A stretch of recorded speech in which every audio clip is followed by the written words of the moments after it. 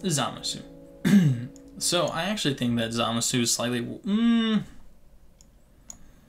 I'm more scared of a Yamcha than Zamasu. Zamasu has really good... I think he has really good normals, right? His 2L got a small buff where it goes a little farther. He has the buff to his lightning of absolution, where he can do it quicker. It's sped up, so you can do it after as like a smash property in the corner after heavy.